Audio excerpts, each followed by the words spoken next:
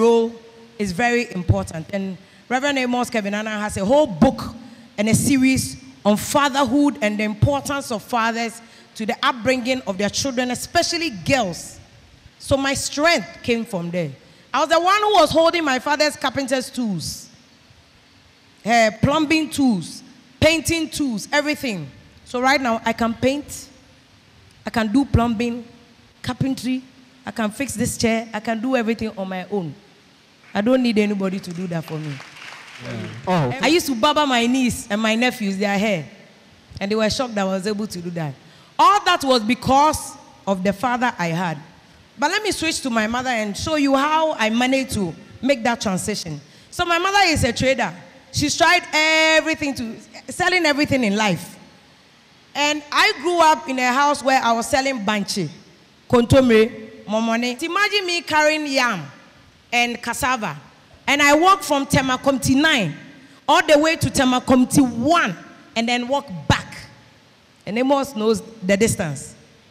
Temakomti 9 to Komti 1 and back. Yantobia, my pempem shishime rough. So there's a trick. Sometimes we hold it in a certain way. You know, the cashier is here, but sometimes when pempem shishu, it's hurting because the pressure on your head over the long distance that you are holding it is such that you can't bear it anymore.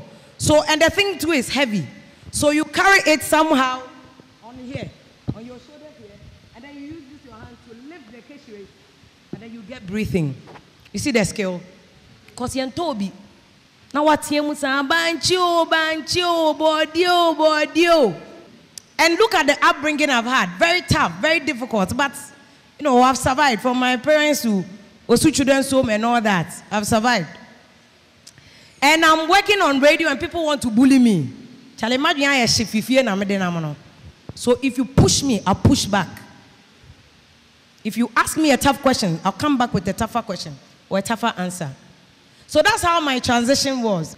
Now my father died and something happened to me psychologically and mentally. And that just sprang up a new spirit in me. And that was what culminated into Vim Lady. So I'm the tough, I'm vociferous, crazy, loud, people say. But in my private life, I'm quiet. I don't like noise. I don't mind anybody's business. And I drive quietly. No hard life is a waste of time. No hard life is a waste of time. In fact, the three people have this proverb that because without that hard neck, you can't carry things. And life is full of pressures. And that is why if you take white children in the West, small thing, suicide. You see a rich man, nobody is talking to me, suicide. For the way, do you know the pressure we are facing here? Who is suicide? We are hustling on. We are soldiering on. There are women here who are single mothers. There are young people here who don't live with their parents. They live as mates with people, like how I was living with somebody as a maid in Laboni. But they are pushing. They are pressing on. They come back 2 minutes when they find small time. They are reading their books. That is the kind of message I will leave with you. That be tough. No hard life or tough life is a waste of time. Today you see that, oh, Brett, Ababoni Yeding. But God is telling you a story.